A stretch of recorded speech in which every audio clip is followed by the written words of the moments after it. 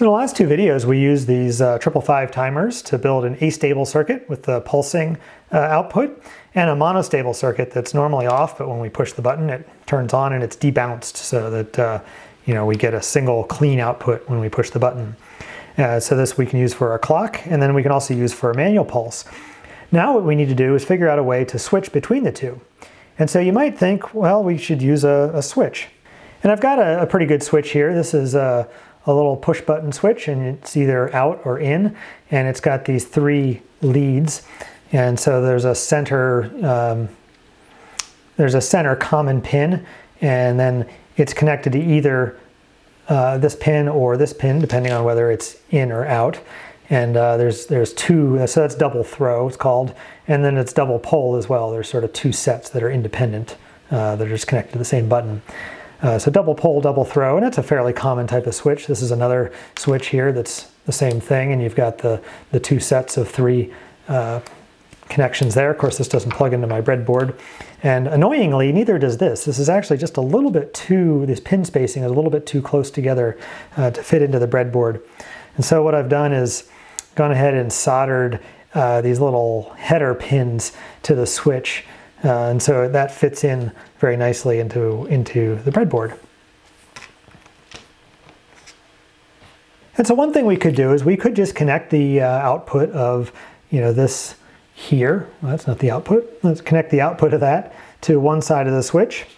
And we could connect the output of our manual trigger over here to the other side of the switch. And then we could look at the middle of the switch, connect that to an LED, and then of course our current limiting resistor here, and we see that it's pulsing. And then we could flip the switch here, and now it's connected to our manual clock pulse, and we could flip it back and it's connected to the sort of automatic clock pulse there. So this is great. We could use this. This will work. One problem with it is, again, we have the switch in here that's not debounced. And so we could have some situation where, maybe we have a really slow clock pulse and we're going step by step by step, and we're watching our computer execute. Maybe we're troubleshooting some problem and we're watching it go step by step, and then we see the problem that we're trying to catch develop, and we push the button to try to get it back into manual clock pulse to stop the computer and so we can figure out what's going on. Well, if when we push that, we have that debouncing problem, and we get a couple extra clock pulses in there when we were going so slow to catch that one point that we're trying to catch, that could be really frustrating. So we really should find a way to debounce this switch. And you could build exactly this circuit, and that would work fine. I'm going to show you a different way to use the 555 just for fun, just to see yet another use for the 555. And so for this next circuit, what we're going to do is we're basically going to take advantage of the fact that the 555 timer has an SR latch built into it. And we're really only going to use the SR latch. We're just going to kind of try to ignore the rest of this stuff as much as we can. And what we're going to do is we're going to basically hook this switch up to imagine we could somehow get rid of all this stuff and just hook the switch up to the S and the R. So in one state it's setting, and in the other state it's resetting, and then we have our output.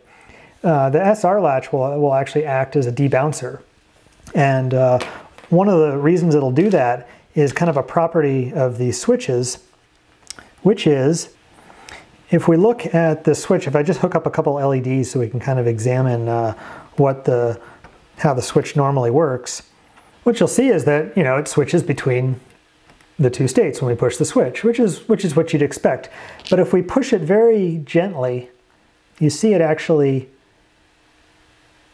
you can kind of get it in between, and it turns off. And that's actually a pretty useful property. So it's called break before make. And you can buy switches that are make before break if that's what you want, but I think most switches are typically break before make.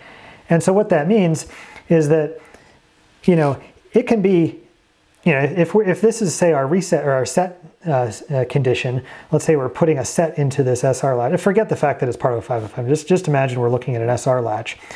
If we're setting it and then we start to push this switch, as we let go, or it's not as we let go, as we push the switch gently, we're kind of in this middle region our latch is still going to be set, right?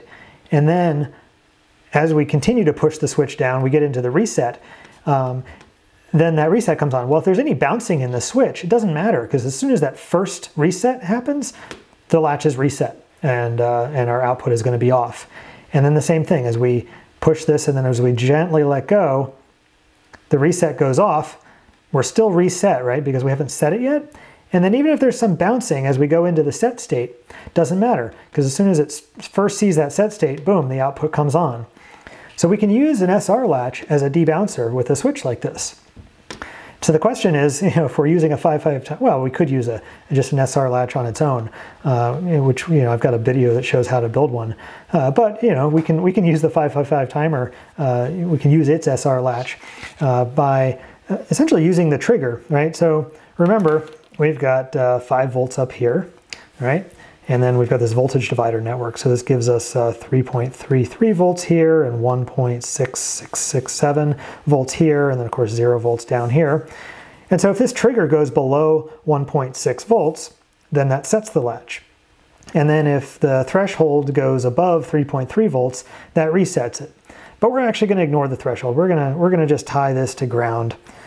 And so this will never do anything. Instead, we're going to use pin 4, which we haven't used yet on the 555, and that's this reset pin. And it's not wired exactly like this in here, but you can kind of imagine it. But this just gives you kind of a shortcut to the reset. And so if we pull pin 4 low, because it's inverted, that resets it. And if we pull the trigger low, below 1.6 volts, that will turn this comparator on and set it. And so that gives us a way to kind of get into this SR latch. And so what we can do is we can hook our switch up, sort of draw the switch down here.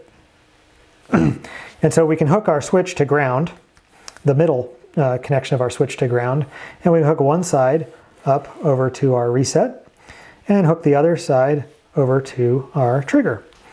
And then if we flip our switch over to this side, that'll ground the trigger, which takes this now below 1.6 volts. We should probably have a little pull-up resistor here of some sort, maybe a 1K resistor will do, so that normally, this is going to be 5 volts, so it'll be well above our 1.6 volts, and so this will be off, and so we won't be setting it. But then when we flip our switch here, and this goes to ground, that'll pull this down to 0 volts, and 0 volts, of course, is below 1.6 volts, and so that'll set the flip-flop, and the output will turn on.